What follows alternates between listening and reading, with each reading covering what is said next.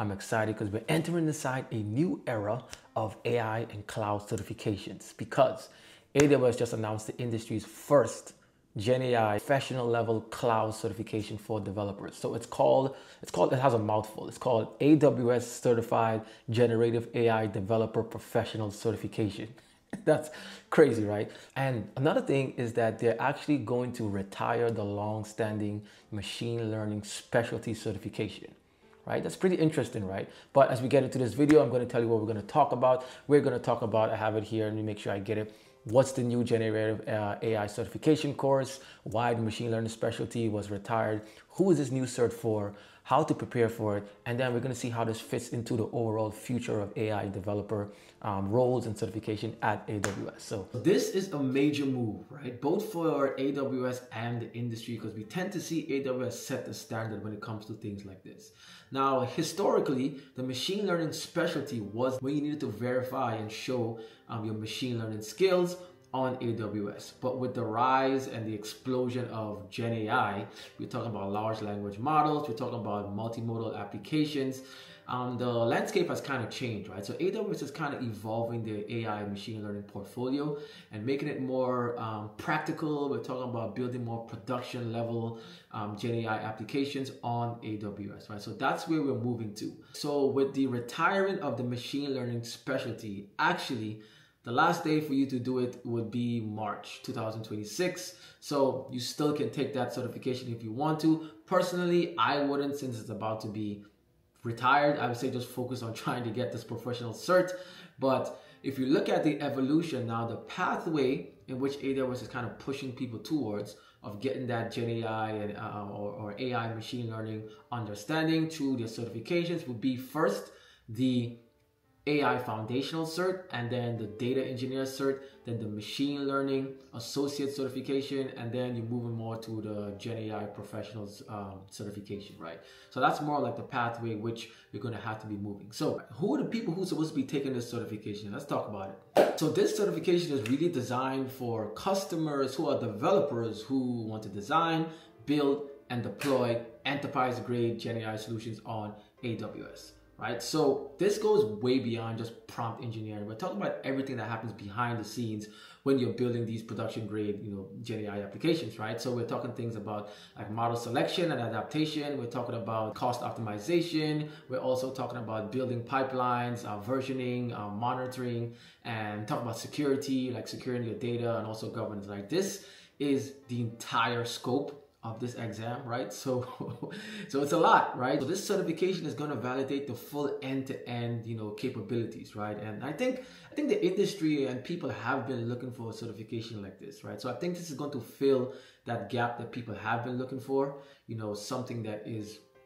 helps you, a structured pathway for you to learn how you can deploy these, solutions, Gen AI solutions, production-wide on these cloud providers, right? And so the beta exam actually opens up for registration November 18th, 2025. Yes, that is literally just a few weeks from now, which is crazy. So when you take the beta exam, you actually can get the certification before it's actually officially released. Right? So right now it's still in the beta form. I can give you everything that's incorporated inside taking this exam in this beta form. So the exam is 204 minutes. It's 85 multiple choice questions and multiple response questions. The cost is $150, which is actually a 50% discount because usually the Pro Certs is about $300, right? So you get that 50% discount off the rip, and the languages for it is English and Japanese as of now, and it's delivered online using Pearson VUE test centers. Okay, so how much experience should you have before attempting this certification, right? So now, according to AWS, you should have at least 2 years of cloud development experience, right?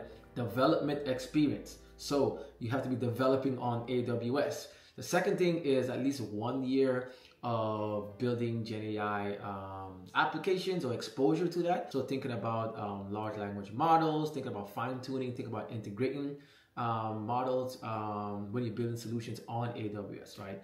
So that's around the experience and exposure you should have, right? And then of course you should have fundamental concept understanding of AWS, which is compute, IAM, thinking about security, obviously storage, obviously networking, and obviously databases and also monitoring, right? So these are around the things you should have.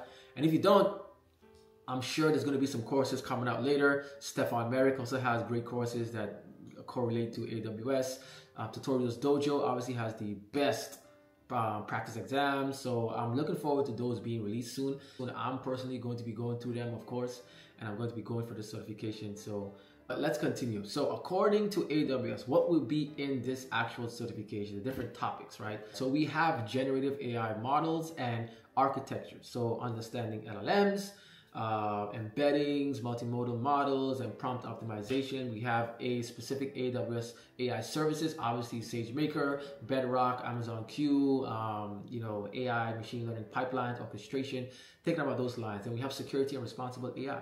Of course, right? So permissions, IAM, encryption, safety of data, biasness, governance, all that type of stuff. The other we have is infrastructure deployment, so CI/CD, monitoring, scaling, fault tolerance, obviously ISC, infrastructure as code, using those AWS services or other services, right? Just understanding, getting exposure to knowing how those things work. Now, next obviously is cost. When you're building and deploying these stuff in production, cost is a huge factor. So cost and performance optimization. So balancing stuff like accuracy, latency, cost, those things are critical. Another is troubleshooting and maintenance, okay? You deploy something, you also have to maintain it. You have to monitor it. So you talk about evaluations, model drift, you talk about retraining and debugging, right? All of this is everything that's gonna be part of this exam, right? If you understood anything I just said, which is good. If you don't understand anything I just said, well, you just have to wait. You have to learn it. But I think anybody can take this cert if they study and go through the process of learning this thing, right? Because I don't know all this stuff, tell you the truth, but I'm gonna go through the process of learning it myself, and I'm gonna pass this certification. If you were to ask me today of how should I prepare for this certification, I will lay a few things down. First, I would say start with Bedrock. Bedrock. That's the flagship of when it comes to Gen AI's services on AWS. And then you need to understand how to secure and deploy these AI workloads, okay? So you're talking about using IAM, VPC, those fundamental things that you need to understand, monitoring, CloudWatch. You need to know how to use these services and how they work and how they integrate and what are the benefits and the usage of how you can leverage them when building these solutions.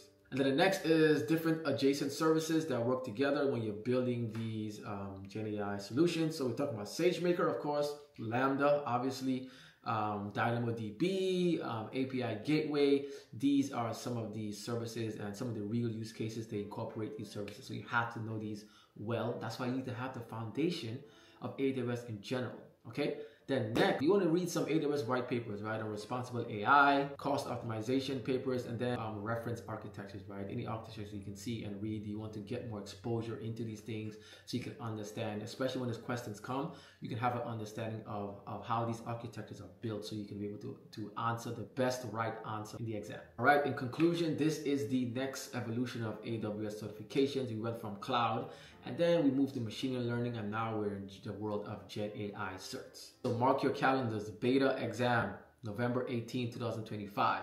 And then in March next year, the machine learning specialty will be retired. Trust me, forget about the machine learning specialty. If you're thinking about doing it, just focus on getting the Gen AI professional certification. Trust me, it's worth more for your time. But let me know in the comments, is this a certification that you're willing to go for? Or is this something you're going to put on the back burner and see how it fishes out? Are you going to go for the beta, or are you going to wait for it to actually go official? I'm going to wait just because, I'm trying to see all the information that comes out of it. The resources that's going to come out of it, and so I can start utilizing them. Instead of going in blind, I'm not that good. I'm not that good. I don't trust myself to just jump into a beta exam and just take the exam, right? That's not me. So hopefully this was great information for you. Listen, I'm wishing you all luck. I'm going to go for the exam. I'm going to say this: keep spreading the good news of the cloud. Later.